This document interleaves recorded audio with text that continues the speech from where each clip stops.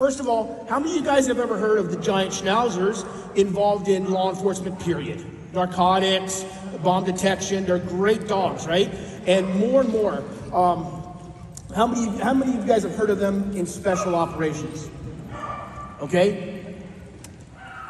I don't know any that are in special operations currently right now, other than outside of our unit. So I'm gonna kind of give you a little history, okay, of what these giant Schnauzers do, why we call these the high performance giant Schnauzers, particularly that guy right there.